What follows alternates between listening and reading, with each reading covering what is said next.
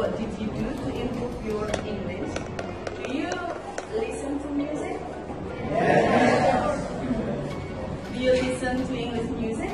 Yes. Anyone have idea what is the title or who is the singer? Please share to your friend. Okay, so then I always listen to Elvis.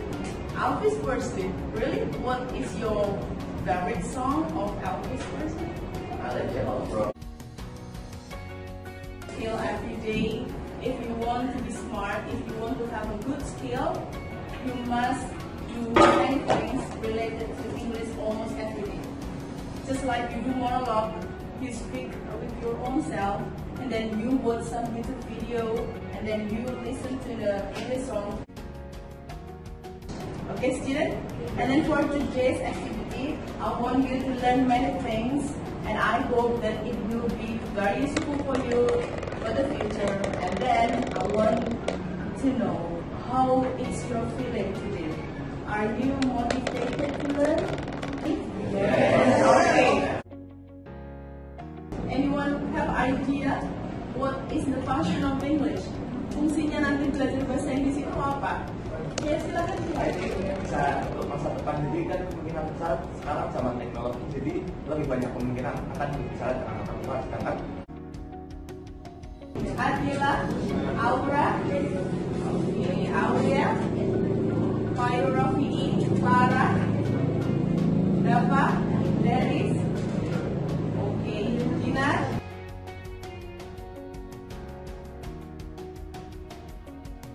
Look at the picture carefully. What do you see from the picture? Anyone has idea? Please raise your hand. Sultan, please. It's a poster that tell us to stop smoking because smoking is harmful. It is about smoking. What else do you see from this picture? Okay, Surah, please. bahaya merokok. Yeah, the danger of smoking. Please see there are dangers of smoking. Anyone else has idea? Yeah, Sultan, want to say something? Why we should avoid smoking, Sultan? We use smoking, we can have really smoking anywhere. And if there's maybe wrong for a smoker, there's a bad effect for a baby or for a woman.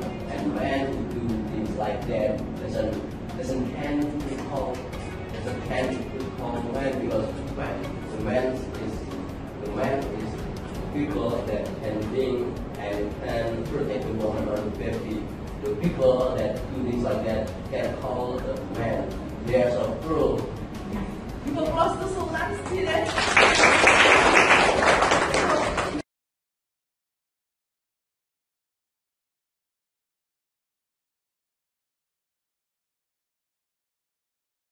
How many students in this class? 30. 30. Okay, 30. 30 kita akan bagi 5. Jadi one group will consist of 6 people. Anyone want to be a captain? Okay. Okay, student. Siapa?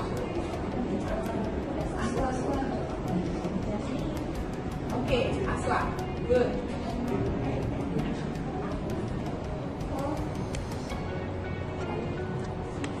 What?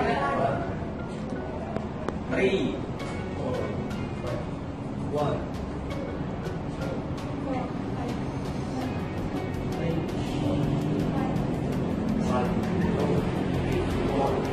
Okay. 1, 2, 3, 4, 5. Number 1, raise your hand. Okay, please come to Akila. Number 2, student. Number 2. Number 2, siapa lagi? Come to Aulia. Number 3 will go to Sultan. Number 4 will go to Jasmine, and number 6 will go to Samantha. Let's do it, students. And then raise your hand up there. Where are you? Okay, good job. You can lower your hand. Thank you so much. Captain, please share anything that you can use for your members. Okay? Okay, Captain. Now your job is to take one for your group. For example, number 1, 1, number 2, 2, number 3, 1, number 6, 1, number 4, 1, and number 5, 1.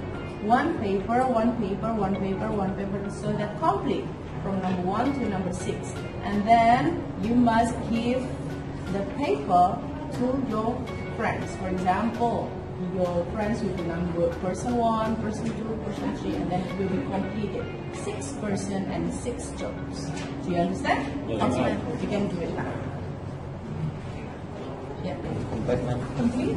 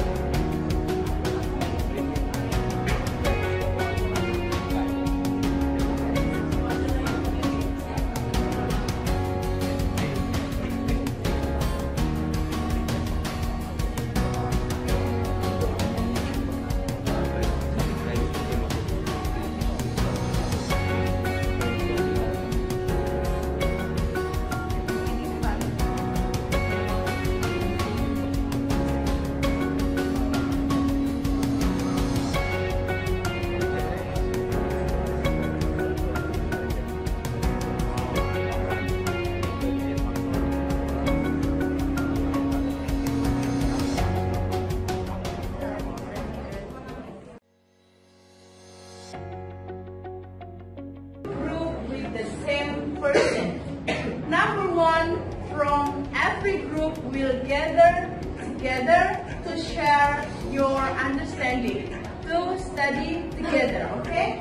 Number 1 will go to the all expert 1. Number 2 will go to all expert 2, okay? And then you will discuss the same thing, okay? For number 1, please come here. All number 2, please come here. All number 3, please come there. Number 4 here. Number 5 and also number 6 over there. Okay? Yo, let's stand up soon. Maxim and extra group. Yes.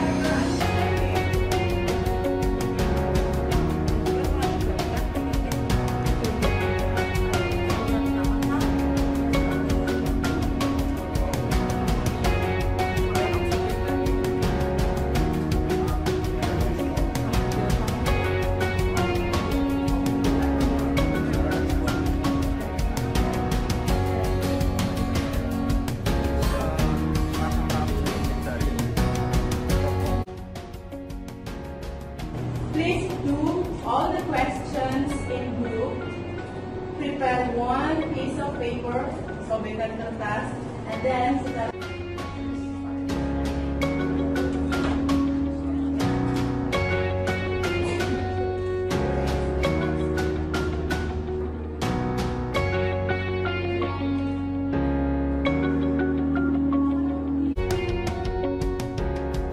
number one, please.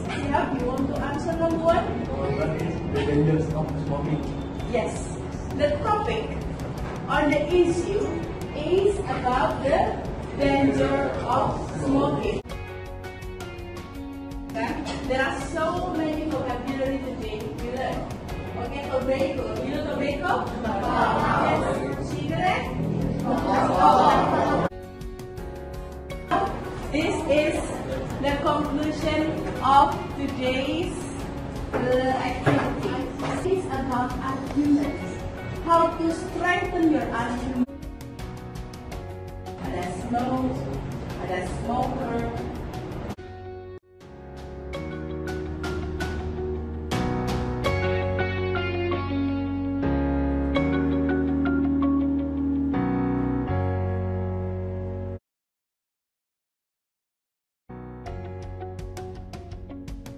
What did you learn from the text? Yeah, it is about? Anyone else? What is your personal opinion about smoking? Today we learn about smoking. Hari ini kita belajar tentang smoking. Tomorrow we will study another topic. Okay? Ada request topik apa yang ingin kalian belajar? What do you think about it? Do you agree or disagree?